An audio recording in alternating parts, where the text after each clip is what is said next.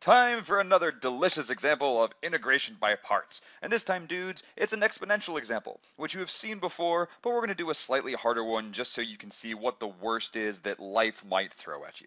So let's say we're supposed to find this integral, x times 5 to the 3x minus 1. As always, first you should think of if you can solve this using normal rules, which you obviously can't, it's too freaking complicated. Then you should think about if you can do this using u substitution. And so you could basically say, look, there's an inside. I'm going to set u equal to, let's say, u sub. I could set u equal to the inside, which is 3x minus 1. And then, dudes, if you try to keep going along these lines, then it's going to fail. So, the reason why, by the way, guys, so that you can maybe get an instinct for this besides just working it out and then only seeing at the end that it doesn't work, is that it's true this is the only choice for u that you could have, but whatever you pick for your u, the derivative has to be somewhere else in the equation. And so the fact that the derivative of u is 3, that works out fine, except for the fact that there won't be anything left to cancel out that x. When you find your du and you plug that in and you use that to solve for dx, you plug everything in that way, there won't be anything to cancel out that sucker right there. You'll never be able to get rid of him. So we've got to do integration by parts. And here's how we're going to do it. As always, we got to pick a u, we got to pick a dv, and you want to pick a dv where when you integrate it to get v, it doesn't make your life too much worse. You want to pick a u so that when you take the derivative, it makes your life better. And the usual thing, dudes, is that the integral is not going to look much nicer, but the derivative is going to look a lot nicer. And so because of that, the correct thing to pick for u is just x. And that's because when you take the derivative, you just get 1.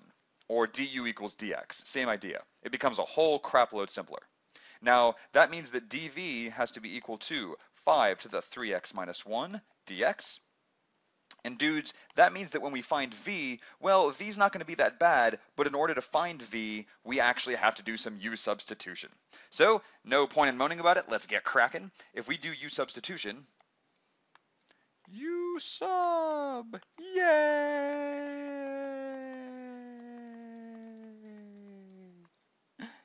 Okay, so if we do u substitution, then as always, you got to pick u to be the inside, 3x minus 1.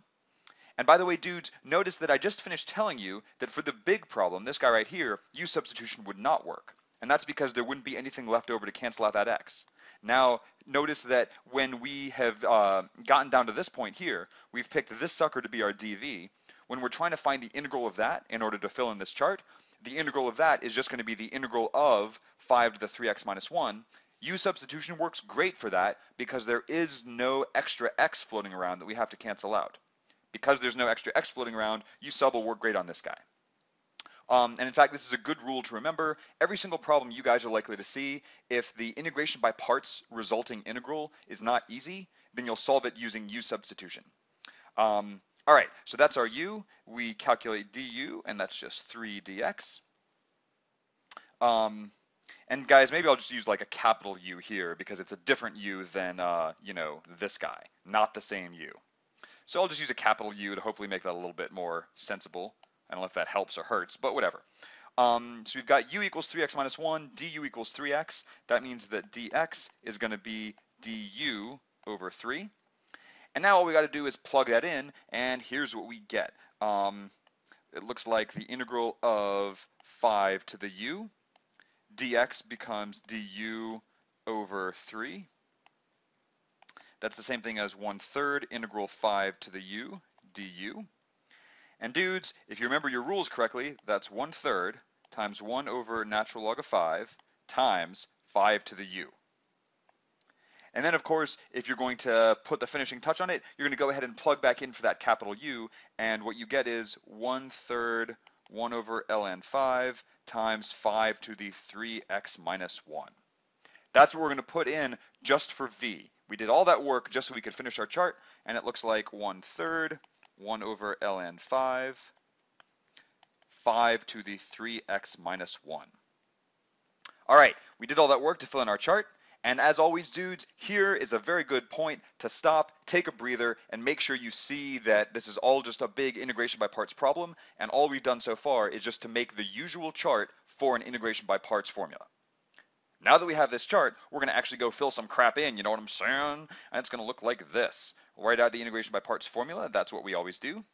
It looks like integral of u dv equals u times v minus integral of v du.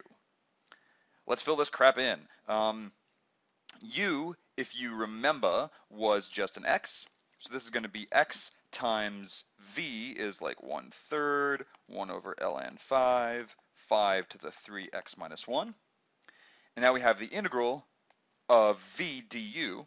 V is just, oh dear, we have all this crap. Wait, no, I got to erase. I got to do it. Okay, 1/3, 1 over ln 5, 5 to the 3x minus 1. That's our v. And our du is nice and simple, dx. No big deal. All right, so this is what we're trying to simplify.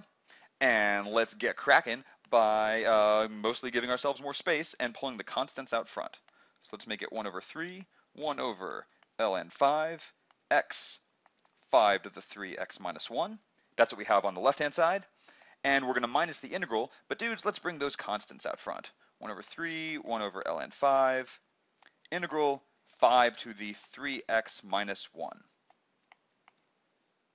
All right, so that's what we got. And dudes, because we're trying to find the integral of 5 to the 3x minus 1, that again is a u substitution problem. Now that's the downside, but let me tell you the upside. The upside is that we already figured out what this guy is. We don't have to do it again. If you scroll up, check it out, dudes. We already had this thing that was like, hey, we've got a 5 to the 3x minus 1. We want to figure out what the antiderivative is. And so we went ahead and we did the u substitution in all this horrible cluttered sense, and we got this sucker as our final answer.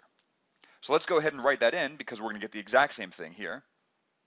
And if you want to do the u substitution from scratch, hey, be my guest. I ain't going to stop you. So here's what we get. 1/3, 1 over ln 5, x, 5 to the 3x minus 1, minus 1/3, 1 over ln 5, times the antiderivative, and dude, that's again going to be a 1/3, 1 over ln 5, 5 to the 3x minus 1. How about that? So all I did, dudes, was take this integral thingy right there and replace it with the equation that we got for the exact same integral just about 2 minutes ago.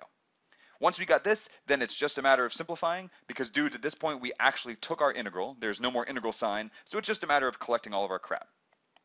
And our crap mostly has 1/3 and 1 over ln 5s in it. That's fun, I guess. X, 5 to the 3x minus 1, minus. All right, dudes, and then let's combine our stuff. 1/3 times 1/3 is 1 over 9. Here we have 2 copies of 1 over ln 5. So I'm going to say ln 5 squared. Haha, I see what I did there. And then multiply that by 5 to the 3x minus 1. And last but not least, dudes, it's an integral, so your answer had better freaking have a plus c in it. Do you know what I am saying? That's our answer, dudes, and it may feel like it's gross, but as long as you keep track of what's going on, it's not that bad. Now here's what I want you to do. If you think this is gross and terrible, go back, work this problem on your own, and make sure you can get the same answer in the end. Because this is an important thing, and all of these problems that I'm working for you are problems that you guys might actually have to do on a test. So go through, work them all on your own, make sure you can get the same answer, and if you mess up anywhere, just check to see where you messed up and like make a little mental note to try to not to mess up at that point in the future. That's how perfection is achieved. And I'm your role model. Woo, doggy!